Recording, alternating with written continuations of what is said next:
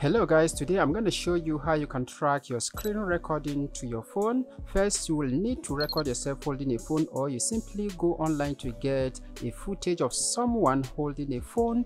Then you need to record the screen of your phone. Then you bring all these footages into After Effects. Then you drag the main footage where you are holding a phone into the composition icon right below the project manager window. Then you go to the right side of your screen. Then you go to the tracker window. If you don't have it, you go to window to activate it.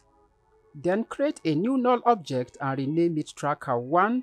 Select your footage, go to the tracker window and select motion tracking. Enable position alone. If you want, you can enable rotation and scale. Then that is gonna add this little icon in your screen. Move it to the phone area where you wanna track. Make sure the point you are tracking is contrasting enough to the background. Move it to that point.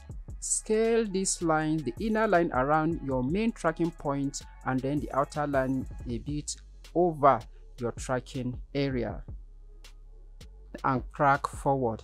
So when done, select tracker 1 from the drop down right here and hit apply.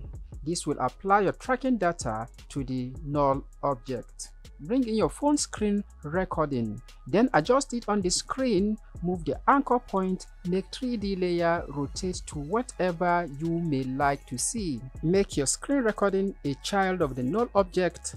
Then move your time indicator to 1 second forward in time and set a keyframe for the scale. Move back to 0 and set the keyframe value to 0. Then hit T on your keyboard to reveal the opacity. Make the opacity to whatever you may like. Beautiful. So if you play back this now, this is what you have. Congratulations, you just successfully tracked your screen recording to your video. You can now proceed to show it to your friends so that you can get a feedback on your new skills. So let's continue the discussion on the comment section. Let me know what you think about this technique and what you intend to create with it. So until I see you again on the next one, my name is SSB Otaru from Motion Digit Studios.